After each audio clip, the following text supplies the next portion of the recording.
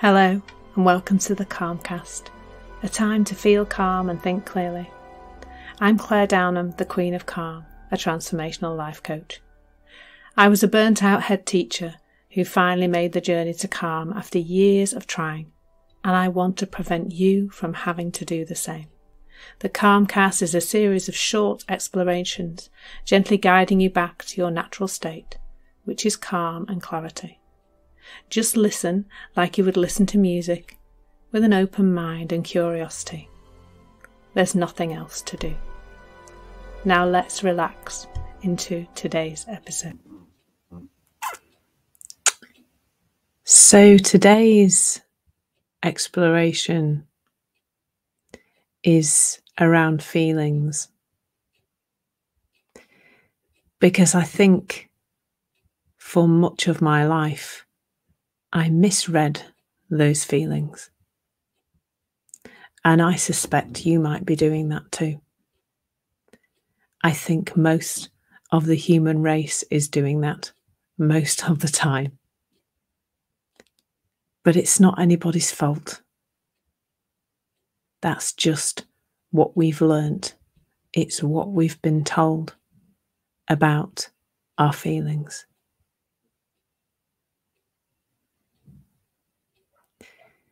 Have you noticed that when you have an upset feeling,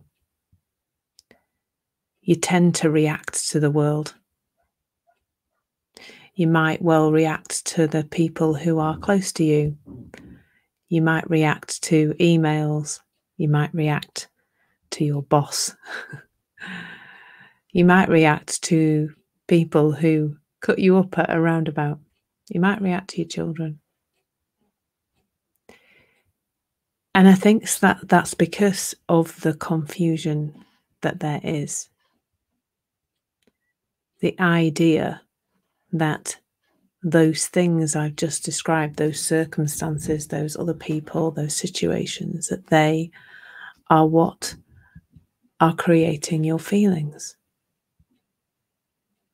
Because that's a message that's out there, isn't it? I think that message starts when we're so young. We start to be told that we're making somebody feel something. We're perhaps told that you'll feel better when this has passed. So there's a lot of messaging around that idea that the feeling is coming from this outside world.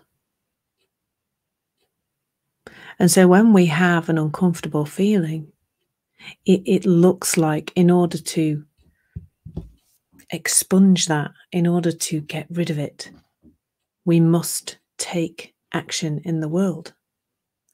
Fix the world, sort it out, make that person stop doing that thing, beep our horn at the other driver, shout at our children, leave our job even, because it's that boss, isn't it, that's creating your feelings. And so we tend to react. I heard some coaching. I've been in a little coaching group for a few days, for a couple of weeks, and I heard the guy say that the man who was coaching say that he has these periods of time when he is caught up in his thinking and he's not feeling good, he's not in a good feeling state, and in those moments it looks like his wife is like the worst decision he's ever made in his life. Oh my goodness, what did I do? I've made a terrible mistake. Now, if you believe that from that upset place, that thinking is right, that person is the person creating your uncomfortable feeling, and if they're not in your life, or that job's not in your life, or that child just stops shouting or doing whatever they're doing, you'll feel better, then it looks like there's some action to take in the world. And this guy said, if I believed my thinking when I'm in a low mood, when I'm not in a good place, then I would have divorced my wife by now. But he knows that when he is in a good feeling. He loves her so much and wants to be with her. And I can really relate that. Who hasn't had that thought in an angry moment that something in our life really just needs to change on a permanent basis? Like there and then, it has to change for us to feel better. But do you know what I've just thought is that I think everybody has seen this in some way, because there are lots of marriages going on despite the fact people have had the thought they might like to divorce their other half. There are lots of people still in a job, even though they've had a bad day, or they've received an angry email from a client or a boss or whoever.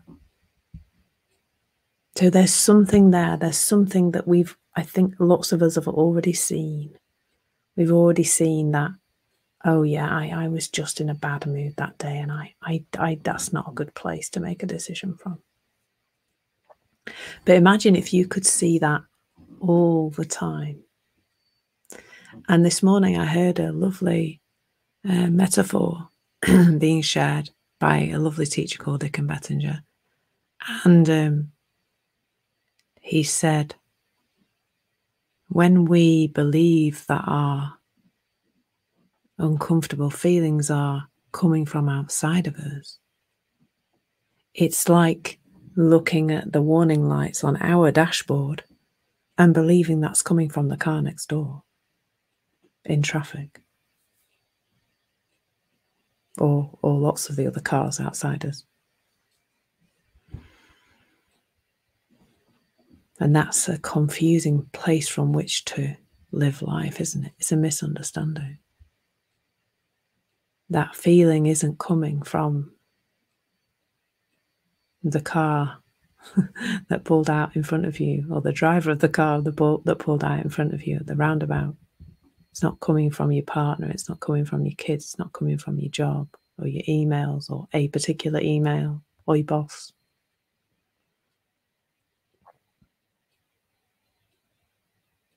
Imagine if you just reflect for a moment on a life where you didn't make any decisions from that place, where you didn't do that reacting, where you spent more time in a space of responding. And I would love you to see that that is available to everybody. Like I said, I think we've all seen it, haven't we? For me, it's become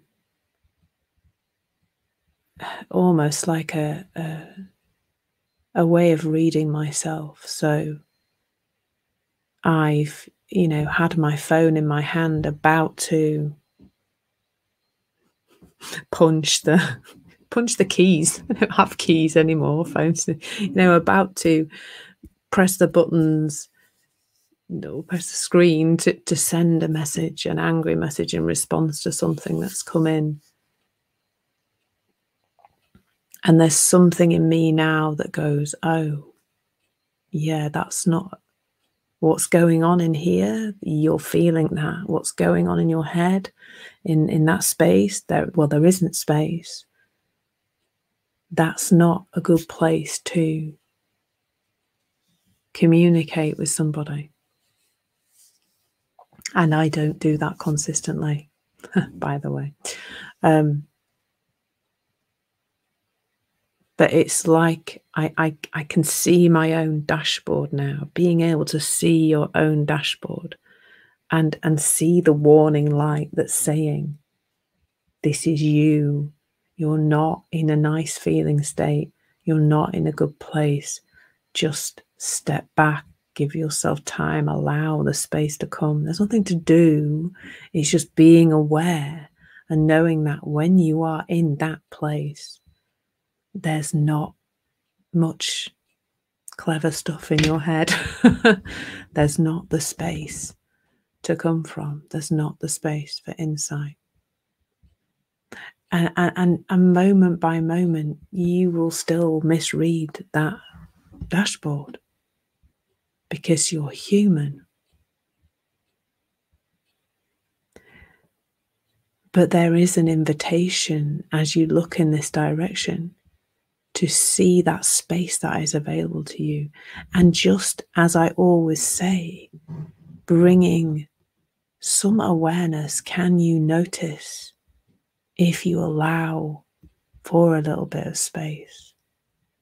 If you connect to the idea that you're misreading that dashboard, and if you start to read it more clearly, if you see that that dashboard is not telling you about what's out there, it's telling you about what's inside you, can you just see how that's playing out in life and notice how different things are when you come from that calmer space, when you give yourself that time and space, or space more than time, I think. So just notice this. Just notice how it's playing out in your life. Thank you so much for listening. There's nothing to do now but bring some awareness to how this is working out in your life. Listen regularly to experience longer and longer periods of calm. This has been the Calmcast with Claire Downham, Queen of Calm. Take care and keep listening.